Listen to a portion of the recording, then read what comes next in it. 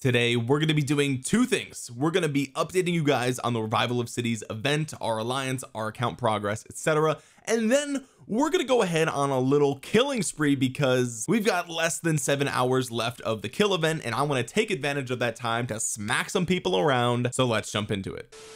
First, let's take a look at the alliance here. Okay, we've got 7 territories. They are all pretty high level at this point. We've got a couple of starting levels that aren't super high.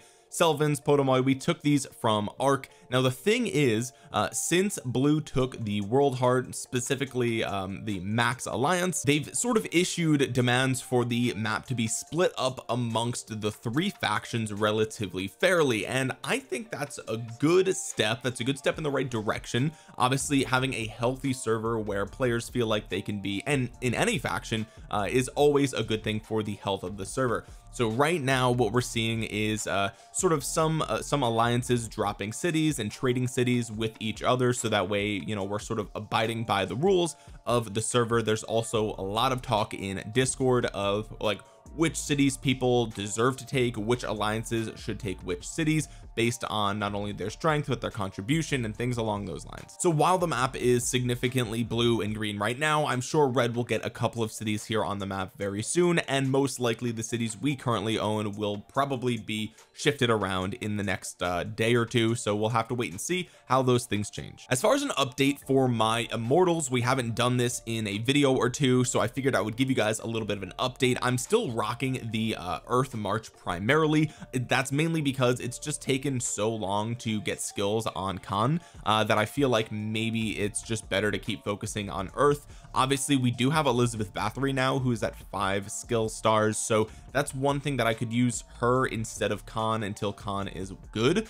Khan should be at 5 stars very soon, within the next day, probably around reset. I'll get the bundle and then tomorrow, so I don't know, we could be shifting to lightning very soon, and if that's the case, obviously I'll probably have to reborn some of my water immortals and focus a lot more of the experience tombs over to lightning, and we'll test out that composition and see how that goes. I've invested a little bit more on the skills for some of these guys here, so you can see we're up to level 6 and 7 for some of these skills. We've got all level 6 for Cleopatra. We've got the classic Toxin and Fire Novas over here with concentration for extra magical damage. We have Charles. I just slapped on basically the 2 defensive elite skills here, physical shield and magical shield. I feel like physical shield is a little bit more important right now. I feel like a lot of players are using teams that are fully physical offense, right? Like you look at the lightning march, I mean even the water march, for example, if you have Harold, Ramses, or even if you have Attila front row and then you have Yoshitsune back row, that's all physical damage aside from Merlin.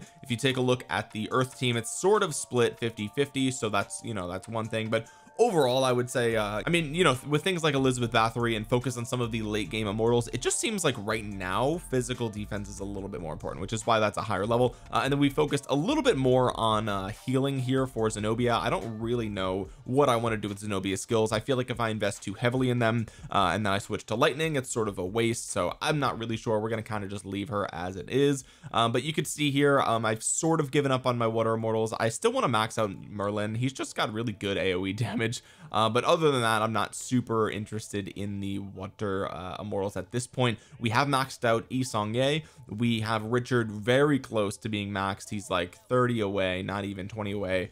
Peter the Great is going to be a little bit tricky. He's definitely the most rare of these 3 that you can get from Philosopher's Stone summons, so there's that. We have Gilgamesh making really good progress on him, very close to maxing him out, which is really nice. We've got some on El Cid just because I don't really know what else to get with my daily bundles, so I'm getting El Cid as well. We haven't gotten rid of William. William is sort of like the Peter the Great of the Fire March, so if I do eventually want to build a Fire March, I want William, and because he's so rare, I've just been buying up his shards when I see him, but ultimately not really worth it. We've sort of dismantled our fire team for right now because I'm just focused on 1 or 2 armies at this point, and that's sort of the progress that we have made here. We've got pretty much all purple sets here except for a couple of equipment pieces on Zenobia, which I'm having trouble getting to drop from the gnomes. But either way, all level 34, nice looking stuff here. Probably gonna get rid of Medbee soon. She's very strong with magical damage, which is definitely true. However, you know, with my Elizabeth Bathory being such a high skill level, I feel like if I want a powerful shadow back row, it's gonna be her, right? So I don't know, it's hard to say. The skills that we have on her, I don't really know where else to put them though, so that's why I haven't done it just yet. We are castle 31 now. I did sort of rush to tier 4 units, and from there things have gotten really expensive really quickly. Same thing with the dragons. I'm focusing a little bit on the lightning dragon now, just to sort of see where we end up. I'm hoping that we get a dragon bundle showing up in the shop soon, so I can sort of speed that up without using universal speed ups. But yeah, we're castle 31. We've got academy 28, tower of knowledge 30. All these are 30 obviously because we have tier 4 units, hospital 30, and that's pretty much it. I need to focus more on my resource production buildings at this point. You can see I'm building my dwelling 29. I'm very far behind with my dwelling buildings right now. Taking a look at the power rankings here of the server, you can see Max is sitting at number 1 by a hefty chunk, which is really interesting. We got a lot of strong blue players up here, which does not surprise me at all. This is their first time playing Infinity Kingdom for many of them, so that makes a lot of sense. We're chilling at rank 46. In green we are 21, so we've got some real strong players here in green still, so it's good to see that. I love to see it. Strongest troop power makes a lot of sense. We see a lot of blue up here as well. Red is very non-existent pretty much. Worthy is 31, which is impressive. Really what you can see here is a lot of these Japanese players are super strong. It seems like they jumped into Infinity Kingdom, understood the game pretty quickly, and they're really loving it. I mean, it seems like they're really loving it. Obviously we do have a lot of international players here as well, like, you know, with gaming myself. There's a lot of people here who aren't in Japan, but you can see that for a Japanese server, like, it is primarily Japanese, and I think that they're really enjoying it, which is cool. I love to see that. I love to see that the health of the game is good.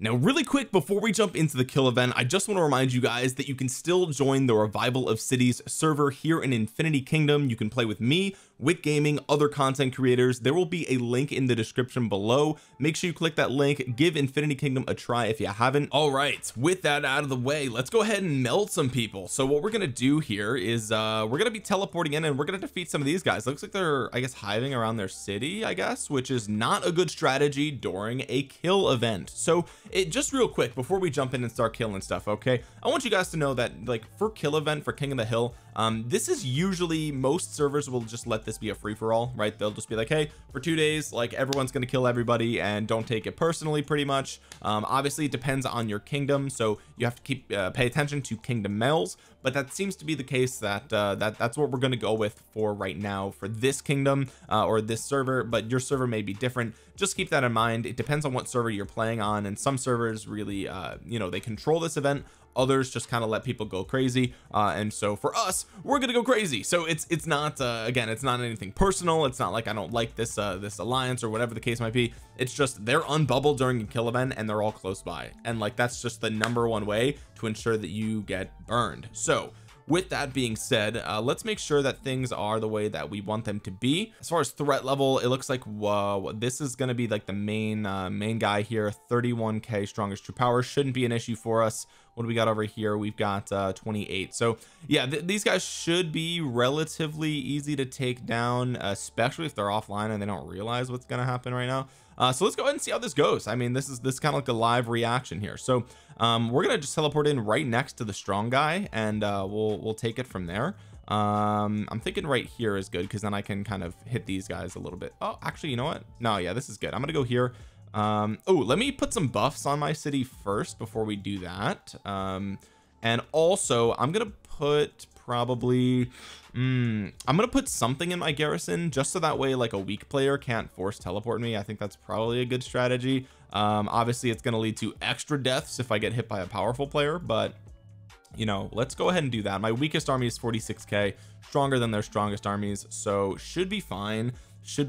We'll do that, and then we'll put some buffs on us. Let's go back to that little hive there. So let's do attack, we're gonna do defense, we're gonna do crit, and we're gonna do dodge. This is just to sort of minimize the amount of deads that we take here, and we're just gonna boom, we're just gonna do it, and we're just gonna start attacking. Like, that's pretty much it. We should change our what is it, we should change our talents, so let's go ahead and do that really quick. Let's confirm that, and what are we looking at here? You know what, we don't really need to worry about those. Let's just go ahead and keep attacking. We'll do this because that's their strongest player. Is there more talents over here that we can add? Save that. Boom. And let's go ahead and keep attacking. So let's use that and we should be fine. So let's see here. Do we have a weaker player? Let's see. Let's attack this guy with our weaker march just because we want to maximize the amount of you know, we don't want to spend too much time here, right? The longer we spend attacking these players, the higher the probability somebody comes in to try to stop us. So let's see here. We've got 194, 232. This guy's closer to us, so we're just gonna go with that. So hopefully that goes well. We'll refill that. Bada bing, bada boom. Okay, things are going well. Ooh, we're barely taking losses. These guys definitely don't have a garrison, so that is great news for us. We're gonna get a lot of prosperity here, I think. 0 troop losses from this guy right here. Makes sense to me. Obviously I kind of feel bad. I'm like bullying this guy. I way overpower them, so that makes sense. So all right, troops are coming back. We're doing fine. Let's go ahead and attack them. I'm not really interested in using this skill right now. It just doesn't seem worth it. So we're just gonna keep it going here. And you know, again, there's a little bit of a language barrier here. Hopefully these players understand that this is not anything personal. We're just playing the game. Okay, we're just playing the kill event. That is what it is. Let's go ahead and attack this guy next. And I just want to see, this says before battle deals damage equal to 7.5% of your max HP to a random immortal in the back row. You know what, let's use it actually. Yeah, let's go ahead and use I don't think we need it. I don't think we need it in case somebody stronger comes around. What do we got over here? 150, 172. Strongest troop power for him is 21. That's going to be pretty easy. I think we can use our second march over here. Should be good. We should be able to clear these guys out. Shouldn't be a big deal. Ooh, not even a single troop loss there. We love to see it. So that's some free prosperity. I'm gonna like that. That's gonna look real nice. 25 troop loss over here, not a big deal. Definitely feel a little bit bad for bullying these guys, but hey, they're offline, no bubble, grouped together during a kill event. Like, those are the biggest mistakes you can sort of make when offline, right? So it is what it is. We're gonna just go for it, and you know, if they get upset, then we'll have to just explain to them sort of what kill event is all about, because plenty of our players have been getting attacked during kill event. I tried to send out an alliance mail letting people know, like, yo, be careful, bubble up if you're going offline, don't hive together, those sorts of things. And you know, some players understand that, some players don't understand that. Some players maybe didn't get the message before they got hit, and that's just unfortunate. But we're making work here. We're doing work. We're doing what we got to do. Okay, we're doing what we have to do. It's a war game after all, right? It's a war game, so you know, hey, you got to expect stuff like this. This is gonna happen. All right, we force teleported that guy out, so we're working on it. We're doing well here. We're gonna go ahead and attack him with this guy next. This, you know, we're kind of just going from the bottom up with our second march, and we're just really trying to force this guy out of here, man. This is taking forever, man. This is taking forever. So let's see here. There we go. 50 troop loss. Nothing crazy there. Nothing crazy. How does our hospital look right now? 23 minutes. We'll just start it up. Why not?